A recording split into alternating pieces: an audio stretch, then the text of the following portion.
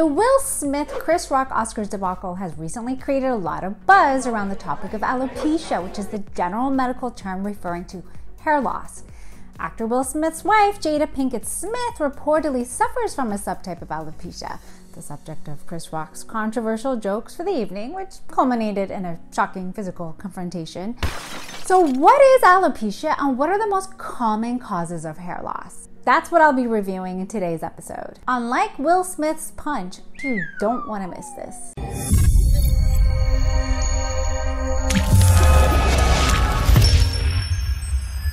If it's your first time here, I'm Dr. Majd. Consider subscribing to this channel for up-to-date medical topics and headlines. Here's a quick review of some of the top causes of hair loss. First of all, alopecia areata. Although not a very common subtype of alopecia, this is actually the specific type that has affected Jada Pinkett Smith, and it's a condition that causes a rather sudden loss of specific, distinct, round, oval patches of hair on the scalp.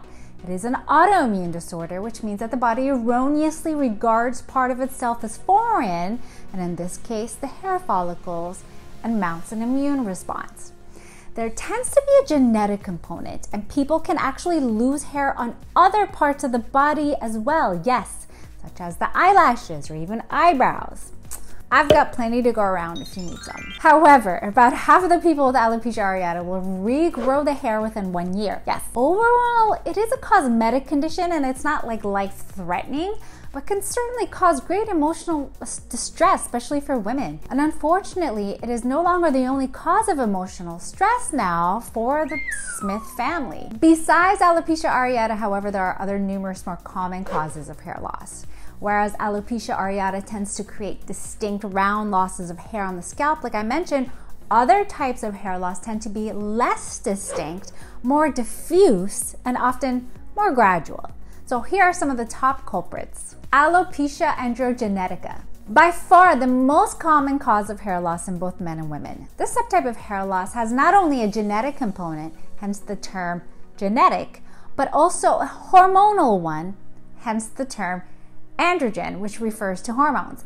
Again, the pattern is often diffuse, thinning in women, and a male pattern loss in men that seem to worsen with age through time. So look at your family members. Do they have similar hair loss issues? Family members are often also affected, most especially with one or more parents, and the genes are passed down from one generation to the next. You can thank your parents for that. It makes one envious of cousin its lineage, doesn't it? Thyroid disorder. Hypothyroidism, which means low thyroid hormone, can also cause diffuse hair thinning. And there's also a genetic component, as Hashimoto's, also another autoimmune condition, but one in which the body regards the thyroid gland as foreign and mounts an attack there, and it can be inherited.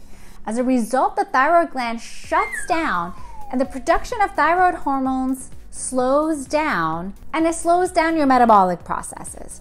It can also cause constipation, cold intolerance, depression, weight gain, fatigue, and hair loss. Basically, everything slows down. Easily screened with a blood test. Chronic iron deficiency. Now, this is more of a concern for menstruating women who tend to bleed more in any way, either more frequently or greater duration or simply with increased flow. Strict vegetarians who lack iron in their diet are also at risk for this. However, all iron deficiency anemia requires close observation and follow-up with the doctor to determine the cause, most especially in those aged 40 and above, as microscopic loss of blood in the stool is a more serious concern. Medications. Now, certain medications can also cause hair loss, such as chronic steroids. And no, I'm not talking about the Arnold type. Sorry. I'm referring to the ones used to treat various autoimmune disorders such as rheumatoid arthritis and lupus and psoriasis, hormonal contraceptives, hormonal replacement therapy, lithium, amiodarone, which is a heart medication, anti-seizure drugs, and chemotherapy. It is typically reversible, however, as the discontinuation of the medication often does regrow the hair. Stress.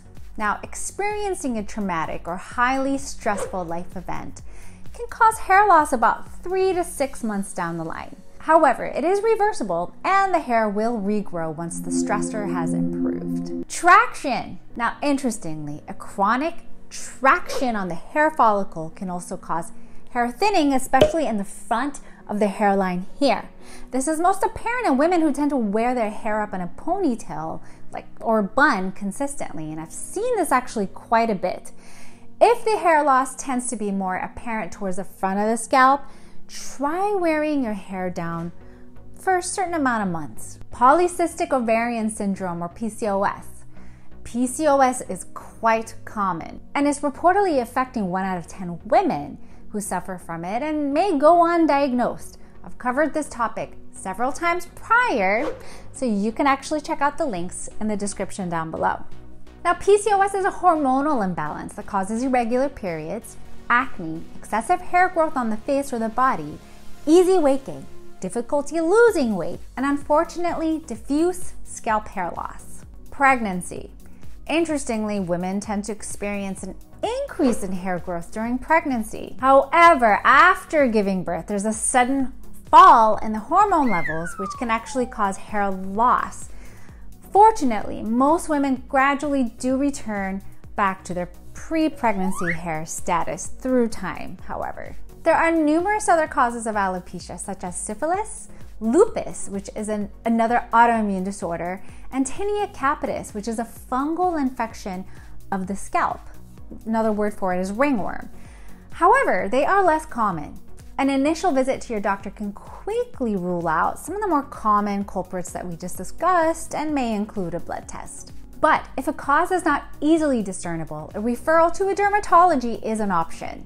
So you all, I know I've taken a nice little break from these videos because they're super time consuming and I'm a one-woman show. Did you guys know that? I do my own editing. Now let's face it, I'm not the world's greatest editor. I don't think Hollywood's gonna come knocking at my door anytime soon to help edit their movies, but I do make an effort and I seriously enjoy it. Not only that, I think what really motivates me is the fact that I can kind of be your guide to help translate some of this medical jargon, trying to arm you with the information that you would have before you can actually go in so you can have a meaningful conversation.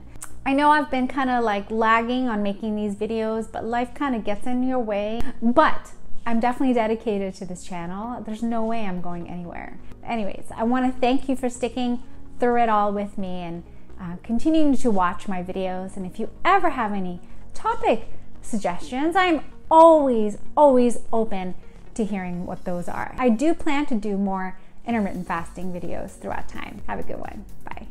Now, if you found the information valuable, which is always my goal, give it a like, hit that red subscribe button along with that notification bell next to it so that you don't miss any of my future videos. And please feel free to share it with someone else who may find it useful. Hair loss is common. Well, thanks for tuning in. Stay hair healthy, and I'll catch you next time.